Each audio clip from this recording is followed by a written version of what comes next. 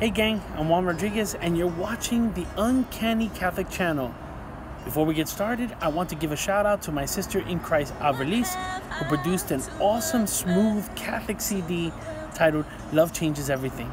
That's her album playing in the background. And I think it's awesome to play during night prayer. Check it out. The song playing is titled Speak. You have to listen and read the lyrics. It's awesome for anyone needing God's help in finding their vocation. So order her CD, Love Changes Everything, on iTunes, or click on the link below to check out her webpage. Alverlis, you rock, sis. God bless you and your familia. Now, we begin our new topic titled Expanding Your Reach. This is to help Catholic leadership to strengthen or develop their parish or group mission. So let's begin with a person in the Old Testament. You've probably heard of the man named Jabez. There's very little known about Jabez. What we do know is that he prayed to God with these words, written in the book of Chronicles chapter 4 verse 10. Consider these words. He says that you may truly bless me and extend my boundaries. Now think about what he said. This is just a prayer to God. Your parish or group must ask this to God and your patron saint of the parish. If a parish gives very little attention to the patron saint, how will this saint ask God to grant you the graces needed to succeed? Better said, to extend your boundaries. Once we understand that connection, we can learn how to work as a community. Communication and fellowship is a must. So prayer to the saints, that's all part of our Christian living. We have to practice this as the church and as a group or ministry of the parish. So if you don't have a patron saint, if you don't have any connection with your patron saint, start now. Here are my tips to better your communication and network within the parish. And I guarantee you, your group or ministry will grow with prayer and communion. Number one, if you have created a group within the church, you are in the personal care of God, the patron saint of the parish, and any saint that you wish to take as your help in this mission. For us, we started a youth group titled the Dreamers Club, and it was based on Queen of Angels, Saint Joseph the Patriarch, and Saint Joseph the Father of Jesus. These two saints being dreamers. And our focus was helping young people develop their vocation by imagining what God is calling them to be.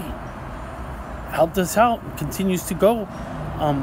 It's been around for at least a good 6 years. Number two, it's important that your name, mission, and devotion be central within this work. It should point towards the work of the saint.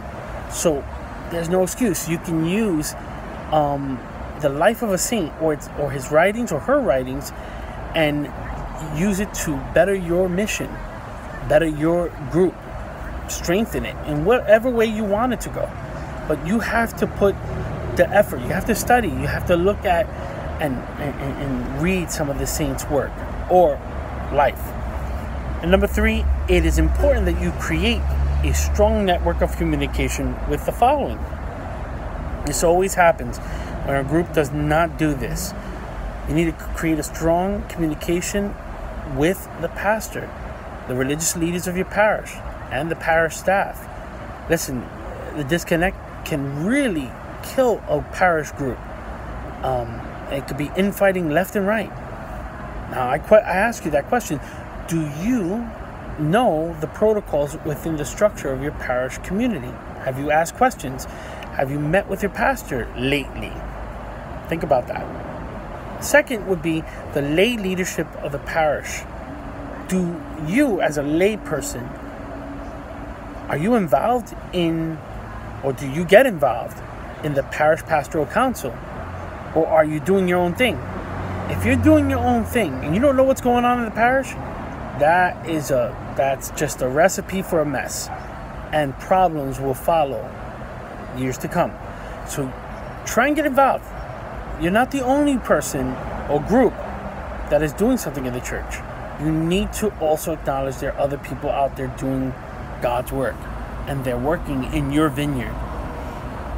Lastly, do you connect with the families and cultures of the parish? You need to know who they are, possibly even learn their language, maybe even learn their culture, even share their food. You know, that goes a long way. Builds community, builds all sorts of things. And that network can go a long distance and can also be so helpful for the future of the church.